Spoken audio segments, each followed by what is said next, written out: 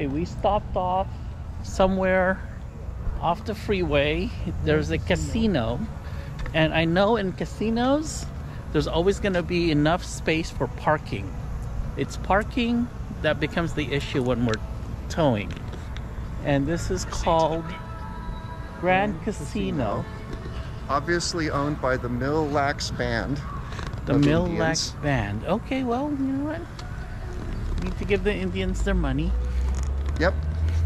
They need to be paid back for anything that's been wronged. So we're going to Grill House.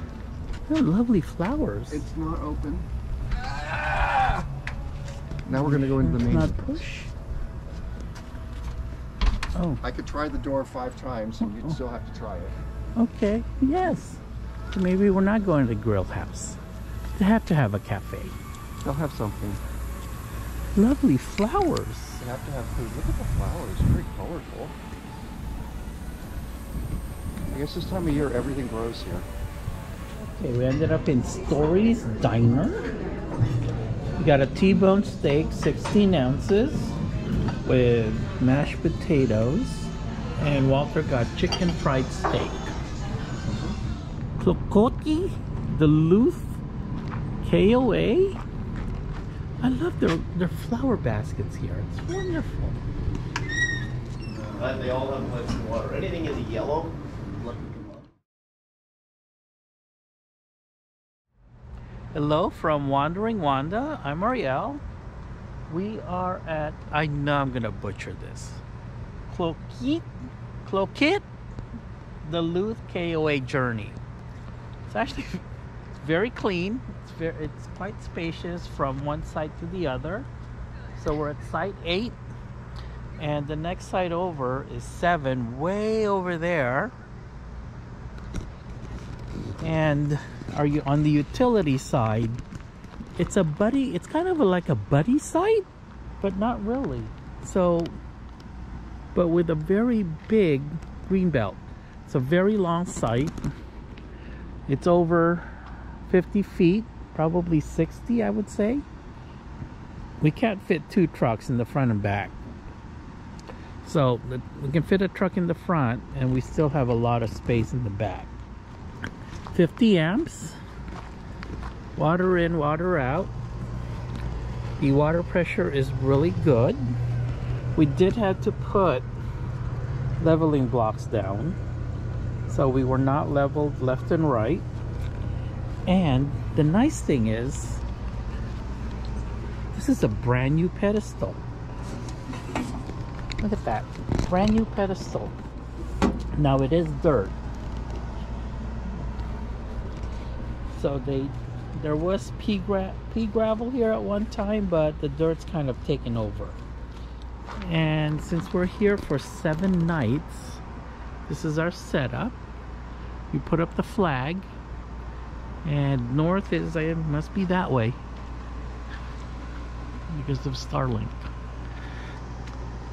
Since we've set this up on the frame of the rig, no trouble connecting with Starlink. Our Starlink, for some odd reason, is a prima donna, and it doesn't like being on the ground. It likes being on this pole thing. And since we put it on the pole, it's not had any issues. So this is our part here. Nice. Now the park's not that big. Alright, would I stay at this park again? The answer right now would be a yes. I would, because it's nice and clean. Very clean. No freeway noise. The only noise I hear right now is the air conditioning.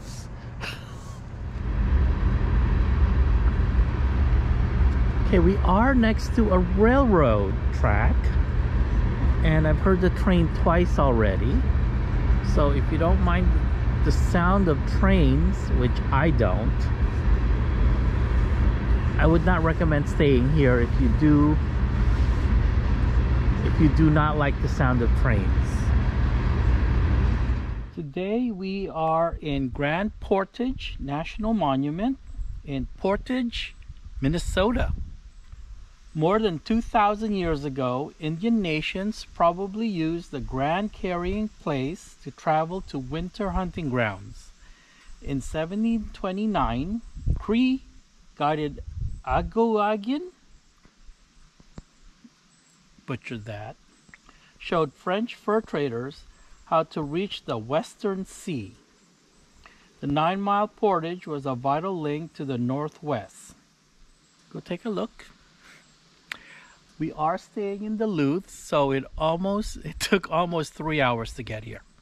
But the reason it took almost 3 hours is part of it was going 40 miles an hour and a lot of country roads along the coast. So make sure you take time. It was a beautiful drive. The lake on one side and forest on the other. It's going to take you that long? I'm sorry.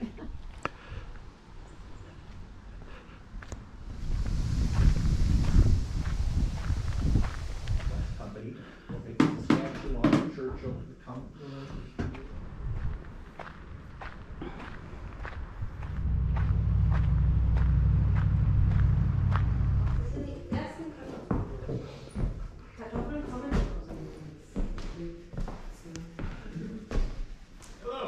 Hello.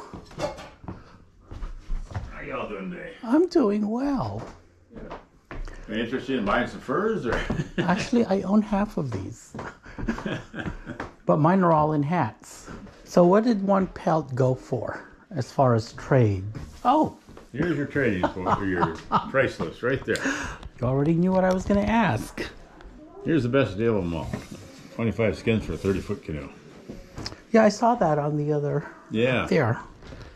That's actually pretty good. I like this breakdown here too. Yeah, that's interesting, isn't it? How to do that. Thank you.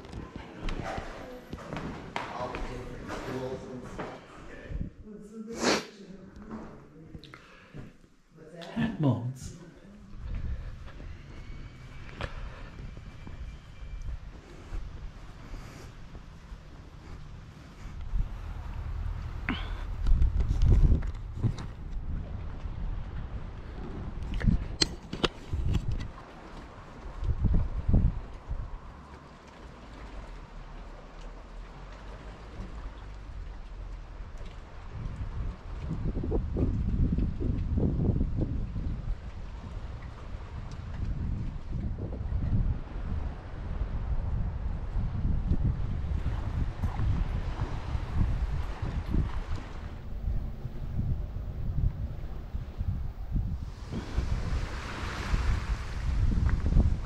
Here at Grand Portage, there is no RV parking, so it's just kind of fend for yourself, like what these two did. Streetcar kitchen and pub, and I am having a 10-ounce sirloin steak, I think, with tater tots. And Walter is having Patty melt with onion rings. patty melt with onion pies. Today we are at Voyageurs National Park in International Falls, Minnesota, named for the Voyageurs, French-Canadian canoemen who traveled these waters from the Great Lakes to the western U.S. and Canada interiors.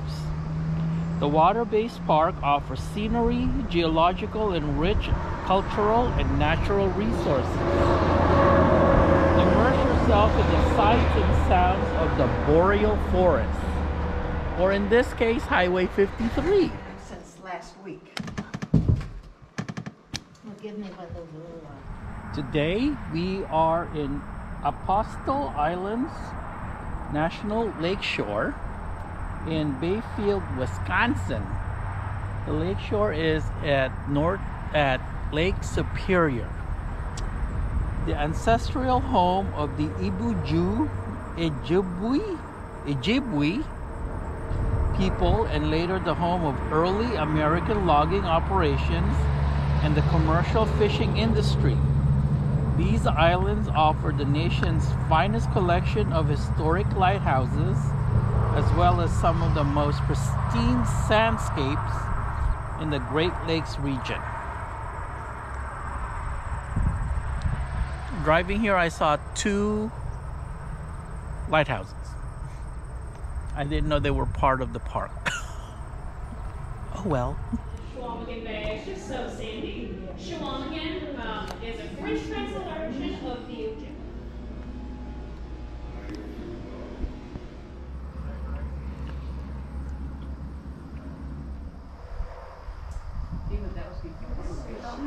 Okay, we are here in Cloquet. Cloquet? What's the place called? Cloquet? Cloquet. Cloquet at Hong Kong restaurant. And I'm hoping it's not a buffet. I don't want a buffet. Oh! Okay, pork fried rice, egg foo young, and sweet and sour pork. And we have beef lo mein still coming out. I think that's it. And white rice. Oh, and white rice. Today we are at Royal Isle National Park in Houghton, Michigan. Accessible only by boat or float plane. Royal Isle encompasses a total area of 850 square miles, including a submerged island, wolves and moose, and the crystal clear waters and rugged shoreline of Lake Superior categorize this park. We're not going to the island because I didn't bring any patches, but we are here at the visitor center so I can get my stamp, where you can catch a ship to the island, which we're not going to do.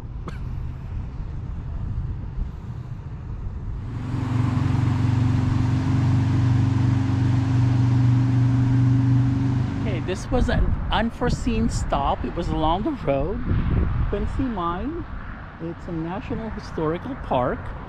It's not in my book, so I did stop. It's an old copper mine, and you can take tours. However, it's a walking tour, so we're not doing that. There are stairs to the mine, and I'm not doing that. Right, another thing about the mine, it's a 2-hour tour. So make sure you call ahead and make a reservation if you do want to do the mine tour. All right, we are here at Keweenaw National Historic Park in Calumet, Michigan. From more than 7,000 years ago to the 1960s, people have quarried or mined the rich copper deposits of the Keweenaw. Copper built thriving industries and cosmopolitan communities in this remote, wild land. Though the mines have since closed, their mark is still visible in the land and the people. Okay, this was a copper ore area in Michigan, and it's beautiful here, but I'm really not interested in visiting a copper mine. All right, get our stamp and some postcards.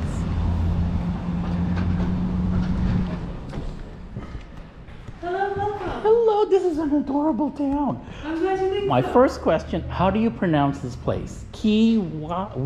Keweenaw. Thank you. You're welcome.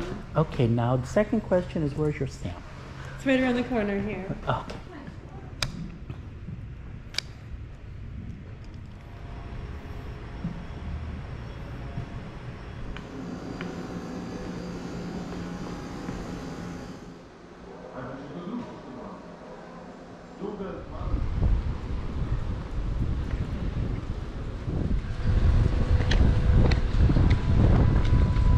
Admission. There's an admission charge. I'm not paying $5.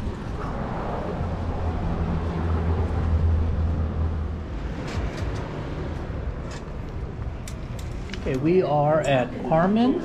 Is it Carmen's? I think so. Carmen's Bar and Grill.